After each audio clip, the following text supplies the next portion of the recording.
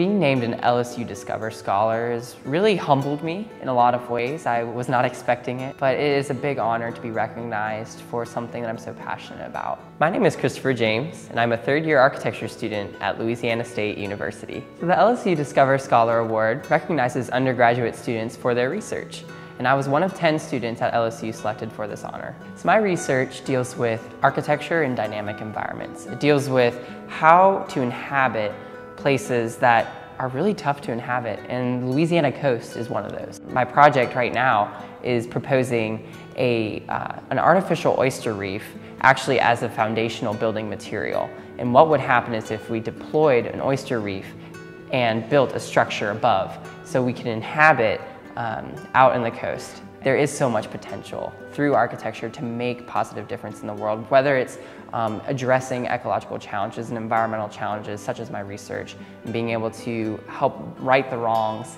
of maybe some of the things that we have done to our planet. So there's an incredible opportunity environmentally with architecture. By doing this undergraduate research so early in my career, my eyes have been opened to a larger scope, and that has enabled me to really develop incredible relationships with professors and with classmates, as well as take leadership roles and take ownership over what I'm studying and what I'm interested in and how I'm advancing my education as well as my career.